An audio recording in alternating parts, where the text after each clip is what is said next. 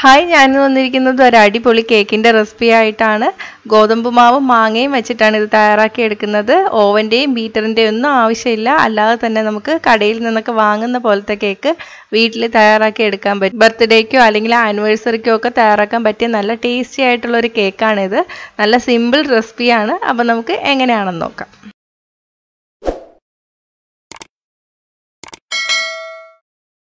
ഇത് തയ്യാറാക്കാൻ വേണ്ടിയിട്ട് ഞാനിവിടെ 2 കപ്പ് ഗോതമ്പ് മാവാണ് എടുത്തിരിക്കുന്നത്. ഇതിലോട്ട് 1 teaspoon baking powder, 1/2 teaspoon baking soda, 1 നുള്ള് ഉപ്പ്, ഇതെല്ലാം കൂടി ചേർത്തിട്ട് നന്നായിട്ടൊന്ന് അരിച്ചെടുക്കാം. അരിച്ചെടുക്കുന്നത് ബേക്കിംഗ് സോഡയും ബേക്കിംഗ് പൗഡറൊക്കെ എല്ലാ ഭാഗത്തും മിക്സായി വരാൻ വേണ്ടിയിട്ടാണ്.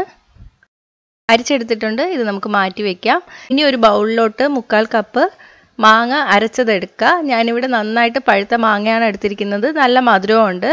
മാങ്ങ അരയ്ക്കുമ്പോൾ കുറച്ച് വെള്ളം ചേർത്താൽ മതി. മാങ്ങ അരഞ്ഞു വരാനുള്ള വെള്ളം മാത്രം ചേർത്താൽ മതി. വെള്ളം കൂടി പോവരുത്. ഫ്രഷ് ആയിട്ടുള്ള മാങ്ങ ഇല്ലെങ്കിലും മാംഗോ പൾപ്പ് എന്ന് പറഞ്ഞിട്ട് കടയിൽ വാങ്ങാൻ കിട്ടും, അതെടുത്താലും മതി. ഇനി ഇതിലോട്ട് 1/4 കപ്പ് പൊടിച്ച പഞ്ചസാര ചേർത്ത് കൊടുക്കാം. 1/2 കപ്പ് പാല് കൂടി ചേർത്ത് മിക്സ് ചെയ്യാം. അപ്പോൾ പഞ്ചസാര പെട്ടെന്ന് അലിഞ്ഞ് കിട്ടും. നമുക്ക് മൊത്തത്തിൽ 1 കപ്പ് പാല് വേണ്ടി വരും. ഞാനിപ്പോൾ 1/2 കപ്പ് ചേർത്തിട്ട് ബാക്കി 1/2 കപ്പ് ലാസ്റ്റ് ചേർക്കുന്നുള്ളൂ. കാരണം നമ്മളിപ്പോൾ ഗോതമ്പ് പൊടിയിട്ടാണ് ഉണ്ടാക്കുന്നത്. അപ്പോൾ നമ്മൾ എടുക്കുന്ന ഗോതമ്പ് പൊടിക്ക് അനുസരിച്ച് വെള്ളം കൂടുതലും കുറവും വേണ്ടി വരും. അപ്പോൾ 1/2 കപ്പ് ഇപ്പം ചേർക്കുക. എന്നിട്ട് ലാസ്റ്റ് നമ്മൾ പൊടി മിക്സ് ചെയ്തതിന് ശേഷം വേണമെങ്കിൽ 1/2 കപ്പ് കൂടി ചേർത്ത് കൊടുക്കാം. 1/2 കപ്പ് എണ്ണ കൂടി ചേർക്കാം. ഞാനിപ്പോൾ സൺഫ്ലവർ ഓയിലാണ് എടുത്തിരിക്കുന്നത്. എണ്ണയ്ക്ക് പകരം ബട്ടർ എടുത്താലും മതി. ഇനി ഇതിലോട്ട് 1 ടീസ്പൂൺ വാനില എസൻസ് ഇല്ലെങ്കിൽ 1/2 ടീസ്പൂൺ ഏലക്കപ്പൊടി ചേർക്കുക. 1/2 ടീസ്പൂൺ ഞാൻ യെല്ലോ കളർ കൂടി ചേർക്കുകയാണ്. അത് ഓപ്ഷണലാണ്, ഉണ്ടെങ്കിൽ മാത്രം ചേർത്താൽ മതി. 1/2 ടീസ്പൂൺ വിനാഗിരി, ഇതെല്ലാം കൂടി ചേർത്തിട്ടൊന്ന് മിക്സ് ചെയ്യാം. ഇനി ഇതിലോട്ട് നമുക്ക് മാവിട്ട് കൊടുക്കാം. മാവിടുമ്പോൾ ഒന്നിച്ചിടണ്ട, 3 പ്രാവശ്യമായിട്ട് ഇട്ടിട്ട് മിക്സ് ചെയ്തെടുത്താൽ മതി.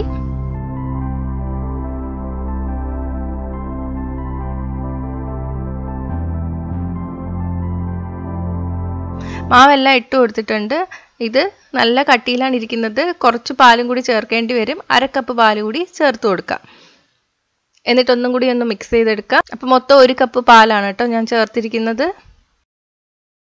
ഒട്ടും കട്ടയില്ലാതെ നമ്മൾ മിക്സ് ചെയ്തെടുക്കണം. അതിന് വേണ്ടിയിട്ട് ഒരു ഹാൻഡ് വിസ്കോ അല്ലെങ്കിൽ ഹാൻഡ് ബീറ്ററോ വെച്ചിട്ട് ഒന്ന് മിക്സ് ചെയ്തെടുക്കാം.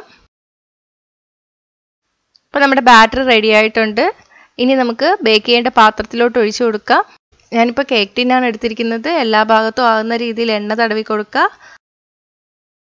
കുറച്ച് മാവ് ഇട്ടതിന് ശേഷം എല്ലാ ഭാഗത്തും ആകുന്ന വിധത്തിൽ തട്ടി കൊടുക്കുക. ഇനി ഇതിൻ്റെ അകത്തോട്ട് ബട്ടർ പേപ്പർ വെച്ച് കൊടുക്കാം. നമ്മൾ ഉണ്ടാക്കി വെച്ചിരിക്കുന്ന ബാറ്റർ ഒഴിച്ചു കൊടുക്കാം. ബാറ്റർ ഒഴിച്ചതിന് ശേഷം ഇതുപോലെ ഒന്ന് തട്ടി കൊടുക്കുക. അപ്പോൾ മോൾ ഭാഗം നല്ല നിരപ്പായിട്ട് വരും. ബേക്ക് ചെയ്യാൻ വേണ്ടിയിട്ട് ഒരു ചുവട് കട്ടിയുള്ള പാത്രത്തിൽ ഉപ്പിട്ടിട്ടുണ്ട്. ഒരു 10 മിനിറ്റ് നമുക്ക് ഹൈ ഫ്ലെയിമിൽ പ്രീഹീറ്റ് ചെയ്തെടുക്കാം. 10 മിനിറ്റ് കഴിഞ്ഞതിന് ശേഷം കേക്ക് ടിൻ അതിലോട്ട് വെച്ചിട്ട് അടച്ചു വയ്ക്കുക. നിങ്ങൾ അടയ്ക്കുന്ന അടപ്പ് നല്ല മുറുക്കമുള്ള അടപ്പായിരിക്കണം. അടപ്പിൽ വല്ല ഹോളും ഉണ്ടെങ്കിൽ അലുമിനിയം ഫോയിൽ വല്ലതും വെച്ചിട്ടൊന്ന് അടച്ചു കൊടുക്കുക. എന്നിട്ട് തീ മീഡിയത്തിലോട്ട് ഇടുക. 40-45 മിനിറ്റ് എടുക്കും കേട്ടോ ഇത് വെന്ത് വരാൻ വേണ്ടിയിട്ട്. 1 കപ്പ് മാവാണ് എടുക്കുന്നതെങ്കിൽ 30 മിനിറ്റിലൊക്കെ നമുക്ക് വെന്ത് കിട്ടും. ഇപ്പം 45 മിനിറ്റ് കഴിഞ്ഞിട്ടുണ്ട്. ഒരു പപ്പടക്കോല് വെച്ചിട്ടോ അല്ലെങ്കിൽ ടൂത്ത് പിക്ക് വെച്ചിട്ടോ ഒന്ന് കുത്തി നോക്കുക. മാവൊന്നും പിടിച്ചു വരുന്നില്ലെങ്കിൽ വെന്തിട്ടുണ്ട്. അപ്പോൾ ഇത് റെഡി ആയിട്ടുണ്ട്. നമുക്ക് എടുത്തു മാറ്റാം. തണുത്ത് പോകുന്നതിന് മുന്നേ തന്നെ നമ്മൾ കേക്ക് ടിന്നിൽ നിന്ന് മാറ്റണം. അതിന് വേണ്ടിയിട്ട് സൈഡിൽ കത്തി കൊണ്ടൊന്ന് ഇളക്കി കൊടുക്കാം. എന്നിട്ട് ഒരു പാത്രത്തിലോട്ട് മാറ്റാം. ബട്ടർ പേപ്പർ ഇളക്കി മാറ്റാം.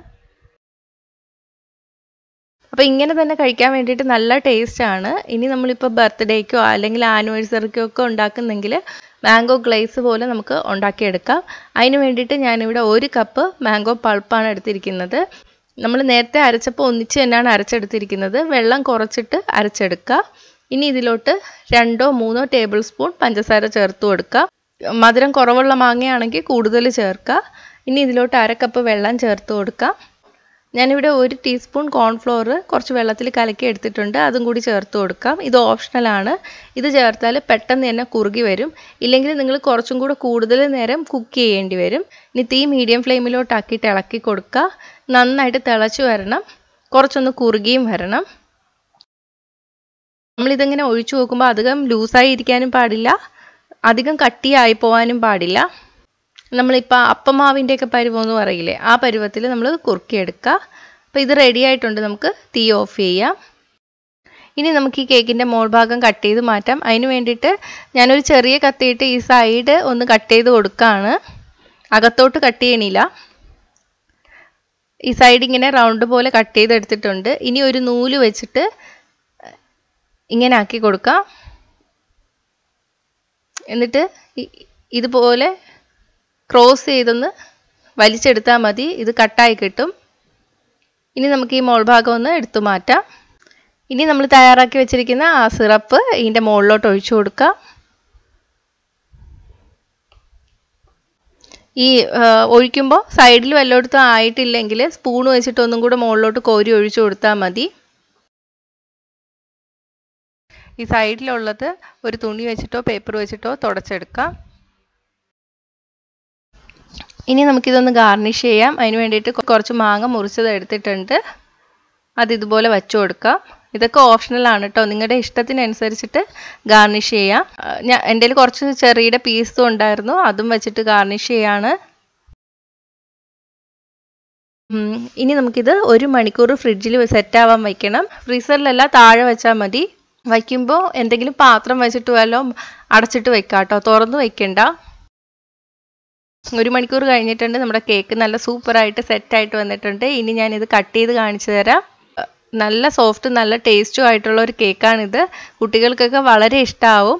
ഇപ്പോൾ ക്രീം ഒന്നും ഇല്ലെങ്കിലും ബേക്കറിയിൽ നിന്ന് വാങ്ങുന്ന പോലത്തെ കേക്ക് വീട്ടിൽ തയ്യാറാക്കി എടുക്കാൻ പറ്റും. അപ്പോൾ ട്രൈ ചെയ്ത് നോക്കുക. ട്രൈ ചെയ്ത് നോക്കിയിട്ട് നിങ്ങളുടെ അഭിപ്രായം കമൻറ്റ് ചെയ്യുക. ഇഷ്ടമായെങ്കിൽ ലൈക്കും ഷെയറും ചെയ്യുക, ഇഷ്ടപ്പെട്ടില്ലെങ്കിൽ ഡിസ്ലൈക്കും ചെയ്യുക.